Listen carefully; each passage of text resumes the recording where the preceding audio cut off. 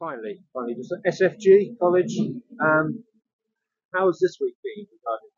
Well, Are we any further forward it's finding a proper solution? I've had regular meetings with the Department of Education officials who are in charge of this, and discussions with the school building minister who is responsible for school buildings. Everything is being done to try and ensure that the temporary accommodation is fit for purpose, and I will keep at it all the time.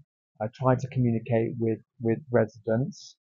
There is an issue because of the weather, because of the school are absolutely right. The safety, Birmingham Academy, absolute trust, are absolutely right. The safety of the children has got to be paramount. It's taking longer to get the temporary accommodation sorted out properly as was first thought. And I just want to try and continue to help the school to try and ensure that the kids are learning. It's a brilliant school, and I'm trying to get answers in every possible way that I can. And again, say sorry uh, to the parents and the staff, and of course the brilliant head teacher of Frederick Gibbon for what has gone on. Do you think we could have a possibility of getting Baroness Barron, Gillian Keegan, down in Harlow, Helena Mills on a So the stage schools, and speaking to yeah. the So the priority, parents? the schools building minister has said to me, I asked her, she's going to come down to answer questions because parents have a lot of different issues to raise, and absolutely right, by the way, that they raise these.